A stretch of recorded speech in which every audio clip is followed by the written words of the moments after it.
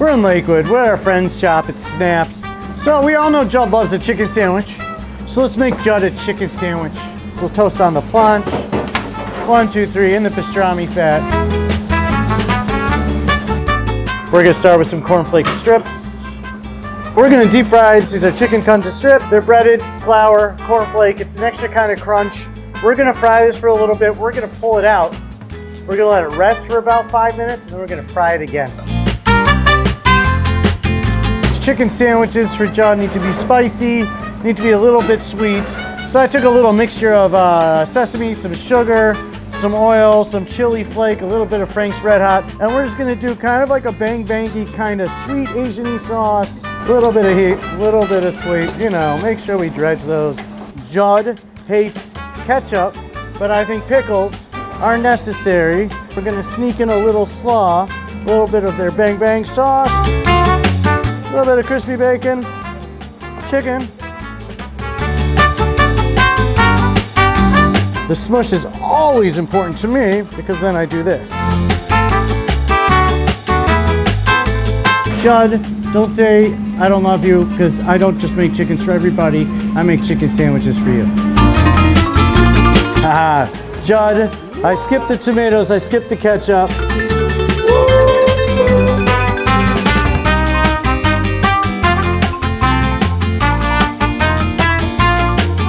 White meat juicy, crispy on the outside, nice bun.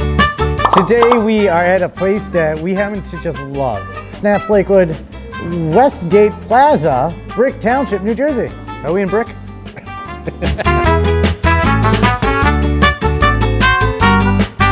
This place is part of that restaurant idea, especially for Lakewood, where it's gotta be family dining, it's gotta be Bucker, young college student-y, yeshiva kid dining. It's gotta be somewhat affordable, budget conscious dining. That brings us to Snaps today, where it's all about the l'chaim of it all. There you go. There you go, the l'chaim of it all.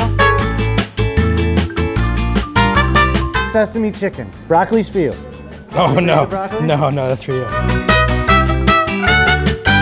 He has his chicken basically marinating almost in a cornstarch slurry. And it really gives it like this beautiful creamy, but stick to the sauce. The heat is very important here too, because it's spicier than your Jewish regs. Yeah, not too crazy. But not too crazy? That's right. The texture's perfect. There's a definitive line between Jewish delis and kosher delis. One of those definitive lines used to be something called a Reuben, which is Swiss, corned beef, pastrami, and kraut, and griddle. The Reuben here has other things. They put a roasted garlic ruffle mayo to kind of give you that creamy, but it's all about that fatty pastrami and that crusty bread. Oh man. It's the right kind of salty, fatty pastrami. You got your bacony, your salty, your funky, your crunchy. That's a satisfying sound. I grew up with tater tots. The Minnesota dish is something called hot dish, and it is made with tater tots. I'm a tater tot gangster, right? And to have them just dipped in Frank's with crunchy pastrami does not really need us to explain it.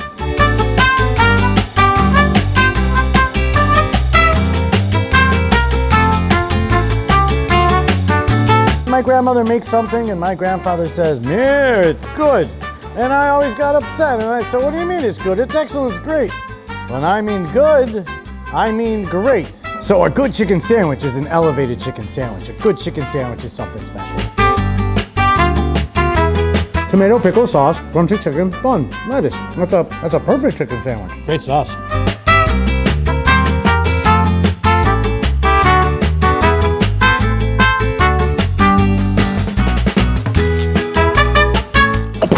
Udon noodles are a thick, chewy Japanese noodle. They're also the version of this guy named Yossi W, whose whole job is to explore kosher and explore further than kosher.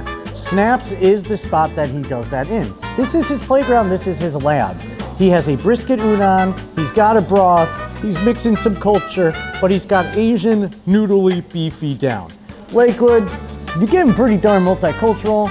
This is Snaps, Lakewood, New Jersey.